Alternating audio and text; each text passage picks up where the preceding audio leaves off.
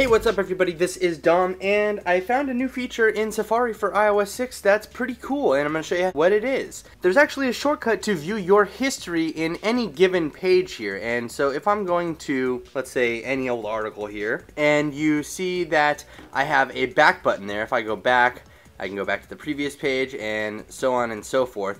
But the cool thing here is you can actually quickly access the history in Safari just by holding down the back button. So it'll show you your full list of history here that you've been browsing through in this specific page in Safari. Now if you add a new page, if you go in here and add a new page, it'll have a different set of history, but this will show you all of your current pages history, your forward history and your back history, just by holding down that button there. So it's a new feature that I just discovered in iOS 6 for Safari, and I hope you guys like it. Let me know what you think down in the comments below. Thanks again for watching, and have a great day.